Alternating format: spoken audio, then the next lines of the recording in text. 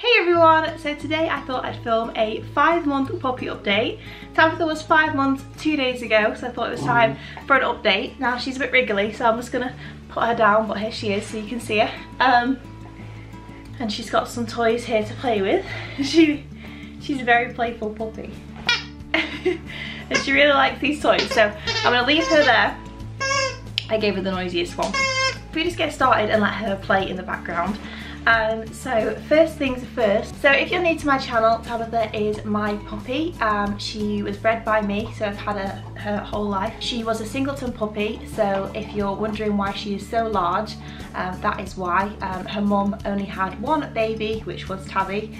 We kept her, different reasons as to why we kept her, but there was a group family discussion and we decided to keep Tabitha in the family. So that's why she's here now. We now have 5 Spaniels, ranging from the age of 7 to 5 months being Tabby. She's about a third of the size bigger than our other 2 pups that we had at this age, but just in case you're comparing her to your 5-month-old Spaniel, she's probably quite large.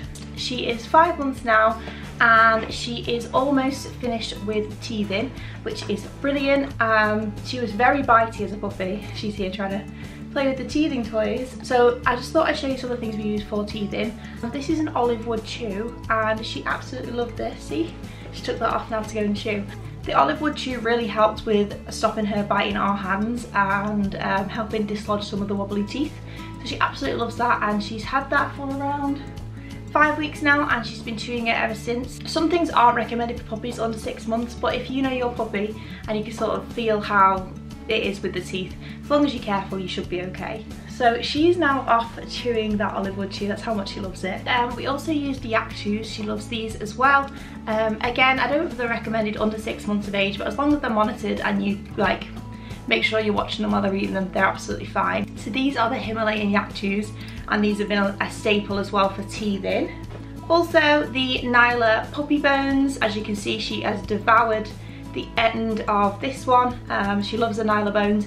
These are also a staple. I think she has about 7 of these now, and that has really helped with teething. Also, I don't have one to hand, but frozen flannels, so just a regular face cloth that you'd normally use yourself, wet it, put it in the freezer, as well as frozen watermelon slices. So we had a heat wave last week and it was really hot, so we froze some watermelon slices for all the dogs, but it really helped with Tabitha with her teething. So she has got pretty much all of her adult teeth now. I'm not sure, I can't remember if they do lose a few more later on, but when she bites you now or mouths you, it doesn't hurt half as much as it did when she was a puppy. So she's definitely got more adult teeth, and the biting has massively reduced. So because she's a singleton puppy, we've done a lot of research, and apparently singletons have trouble with frustration, and with that they will bite you.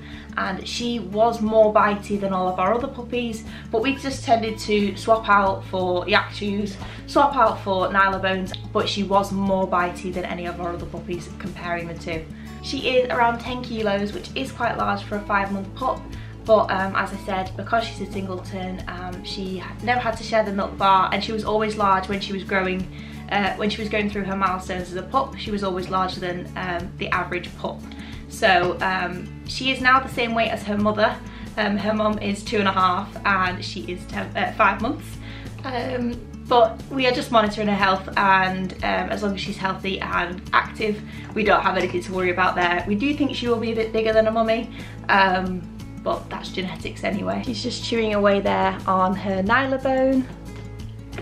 So the next thing is her coat. So her puppy coat has well and truly come in. If you can see, she's an absolute fluffy monster. Usually they aren't quite this fluffy, and when we've gone back on photographs of her mum, she wasn't this fluffy. She's definitely matured quicker than any of our other pups have. So if you can see, she is very fluffy. It is lovely, and she's like a little cuddle teddy bear. Now's the time for us to start brushing her regularly, so she gets a brush every now and again just to get off the loose hairs. It won't be ready for hand stripping just yet. Also, her face is quite fluffy. She has quite fluffy sideburns, and she has quite fluffy eyebrows, so her grooming is probably going to take place earlier than all the others, and obviously I'll document her grooming because my mum does it. She is being brushed regularly, having her claws trimmed regularly, but she hasn't had a full hand strip yet.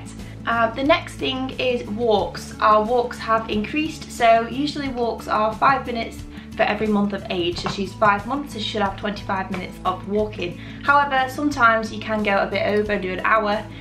She's had quite a few adventures, as long as they're in moderation and not every single day. She has been learning how to swim, and I'll insert a footage here of her learning how to swim with Auntie Maddie. And she also went with Granny Flossie. She taught her how to swim as well. She has a lot more confidence than our other 2 pups at this age. Our other 2 pups just started to go into lockdown at this age, so we've noticed a massive difference in her confidence as opposed to theirs. So swimming is one thing that our Spaniels absolutely love, especially Maddie and Flossie, so that's something we really wanted to encourage Tabitha to do, and she's really enjoying it, so that's great for us. Happy to meet dogs on walks. She's slightly nervous of children, but that's understandable because we don't have any young children around us often. She has met young children, but she is just a little bit more apprehensive, which is fine. That is something we will be working on in the next few weeks, making sure she's around lots of children, making sure that they can stroke her with her feeling comfortable. She's come to sit on my notes. Are we making sure we're getting all our notes correct? Tabitha, you're so lovely. Training wise, we've also been doing recall because when she's been off swimming, she's been off lead. Are you playing? Are you playing? Hello. She is such a playful puppy. She's absolutely an absolute angel. I couldn't ask for a better puppy. So when she's been swimming, she's been off lead, so that counts in for recall training. She's great. If you want her to come in from the garden, she'll come in to a name and be rewarded with a treat.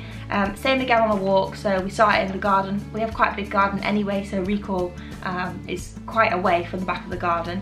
And same when she's off lead swimming, call her name, treat when she comes back to you.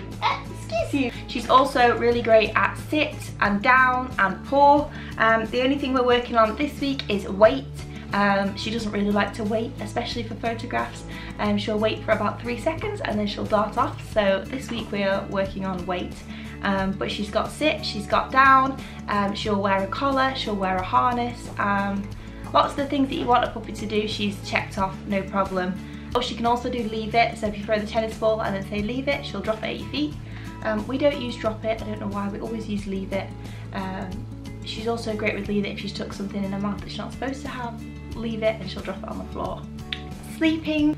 So she's still in a crate and she sleeps from 10 PM till 8 AM in the morning, and that's with no accidents. She comes out in the morning, she has a breakfast, she has a wee and a poo, and she's absolutely fine.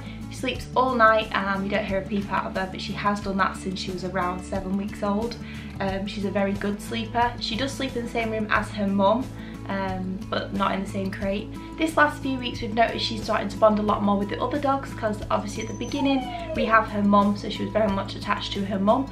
But these last few weeks she's been playing with her Auntie Maddie, she's been playing with her granny, playing with Uncle Bear, and she's now become an individual dog more than Matilda's puppy, which is really nice for us, and that we now have 5 individual dogs. The last thing I've written on my list is meals. She was still on 4 meals a day and we've just now reduced them to 3. She's got a little bark if you haven't noticed. We would now start reducing her meals to 2 meals a day, but she does really need that lunchtime meal, especially if we've been on a walk. If we come back she is hungry. So what we're going to do is just start slowly decreasing that middle meal and making the 2 either side bigger. But she doesn't have an issue with eating, she eats every meal. But yeah, so we're going to slowly start reducing to 2 meals, but at the moment we're not too concerned. She's a good weight and she's healthy and she's very active, and yeah, she loves her food. If you're wondering, our puppies are cold press fed on Guru Pet Food, and I can leave a link down below if you're interested in the food. But she loves it, she's been on it since birth. Treats wise, she has pretty much everything that the other dogs have. So she has venison sausage treats, she has carrot, watermelon. We've been trying new things and she actually likes a lot more things than our other dogs do. She loves strawberries, she loves banana. There isn't really anything that she won't eat. Our last 2 pups weren't very treat orientated, but she definitely is, which really helps with training. We haven't enrolled her in any puppy classes like we did the other 2 pups. We haven't had any interest in doing so. She is meeting a lot of dogs on walks, a lot of dogs within our circles, so we're not too concerned about socialising, and training, she's doing everything that we want to do at the moment. So we haven't decided to enroll her in a puppy class just yet. So I think we've covered everything in that video. If there's anything else you'd like to know, please leave a comment down below and Tabitha will answer, won't you? Oh, just if you're wondering, her name is Tabitha. She gets Tabby and she gets B, but her full name is Tabitha. and we love her to bits, don't we?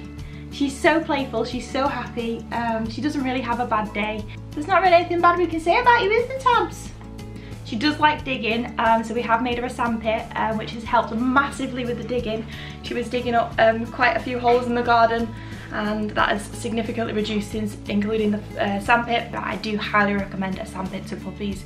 It literally stops them digging, and yeah, it's great fun. Even the other dogs like the sandpit. She's a dream. She went to her first dog fest this year and met so many other dogs and was happy with all of them. So thank you so much for watching this update of Tabby.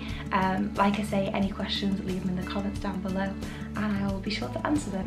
Say bye bye, Tabby. Bye bye.